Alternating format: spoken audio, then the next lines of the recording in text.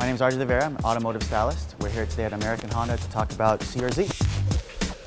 You know, for people that have asked me what is the CR-Z like, and I always tell them it's a car that you need to drive, because by the numbers, you're like, 120 something horsepower, you know, is it really going to be that much fun? But when you drive it, it is fun. The CR-Z likes to live in this mid-range. It's got a great amount of torque.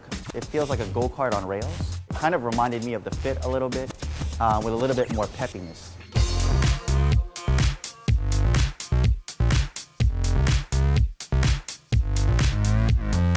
Being a member of the aftermarket, you always say you can always improve it. I can say that the CR-Z is a great foundation because it's got great lines.